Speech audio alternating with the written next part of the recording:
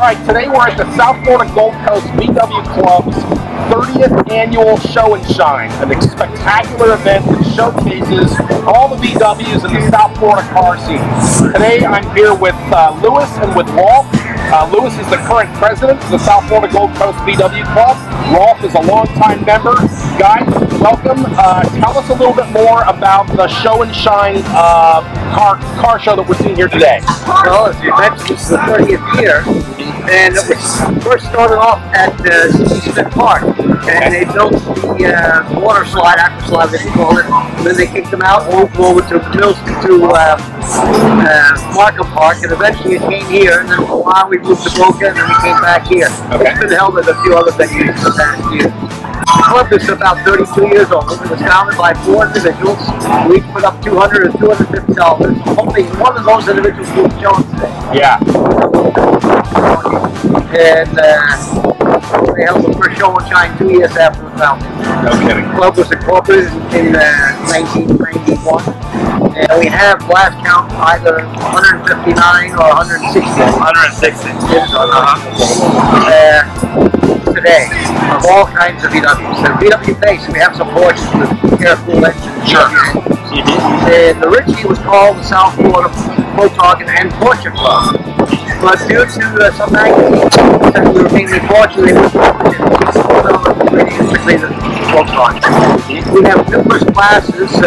We have over 30 classes of cars registered, and each class is judged separately. There's a first, second, and third place for each class. Plus, there's some major trophies, stock choice. There's a best interior, best paint, and so forth. One thing I do want to mention is that we're the only Volkswagen car show in South Florida that also has water-cooled glass. Okay. So it's air-cooled and water. Yeah. Right. So it's open to pretty much everybody. Yeah. We do various things, and we do it sometimes in conjunction with other clubs, such as the ACA. So we go to private museums and on open to the public. So we're planning a big cruise day event. Somewhere for 2 hours, down to Miami or north. That's a big thing. You get to see the cars running, not just parked. Yeah.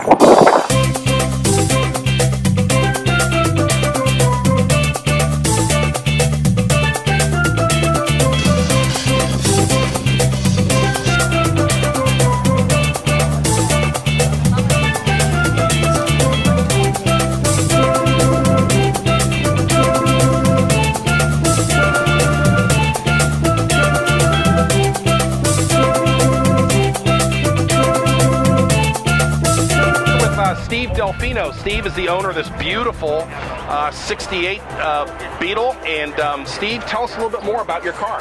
The car is titled as a 68. It's actually a combination of 3 cars: a 65 body, a 68 roof, and a 71 pan. I bought it from a guy who started building this car back in the early 80s, and he gave me a call about 7 years ago. Said he was sick and he was never going to finish this car. It's been sitting in a warehouse for 14 years. It was yellow and black and had been sitting for many, many years. I had a 13-year-old daughter. She comes home with her mom and she looks at the bug and she says, "We're keeping it." I said, "Well, if your mom says we can keep it, we'll keep it." She says, "When I was a little girl, you promised me you'd build me a pink Barbie bug." Which I probably did say that. And I had a 57 Chevy truck that I took to Daytona. You still remember saying it, right? And I sold it, and she was very upset. Yeah. And she loved the truck. And she goes, "You sold the truck, and I'm still mad at you, so you have to build a bug." I said, "No problem. It's going to be a few years, though." I didn't really want the car to be all pink because I wanted Dad to be able to drive it too without it being a little, too girly. So I decided on the two-tone, and actually it's overcast, so it looks black, but it's actually metallic purple. When you see it in the sun, there's quite a bit of flake in it. It's actually a Ford factory color. So I ended up bringing it to Mad Mods, which is a body shop here in Pompano.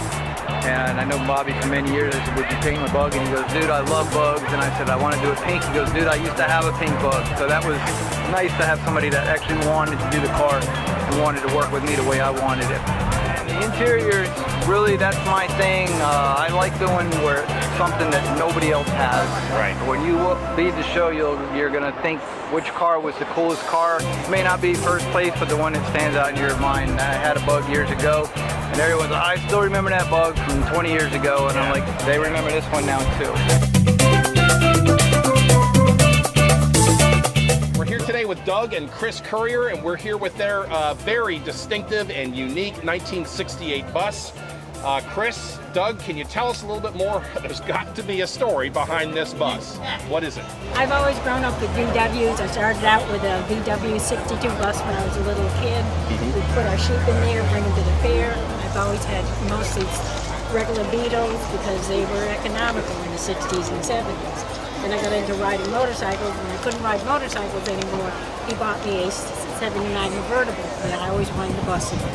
We went and got this bus. The paint job was great on it, but it just needed a little bit extra.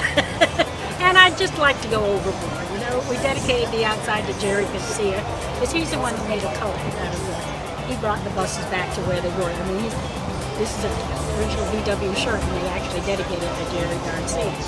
The inside we dedicated to Cheech and Chong. My husband does did the work on the inside.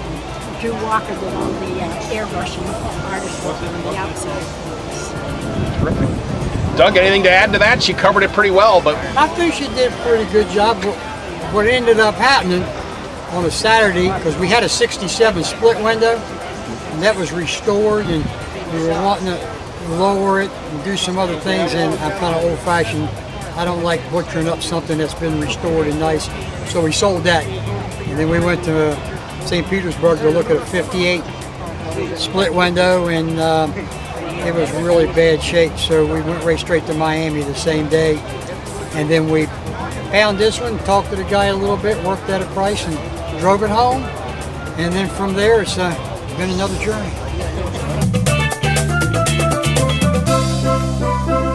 It's like a woman shopping. Come on, you look at the closet, clean it out, you buy new stuff.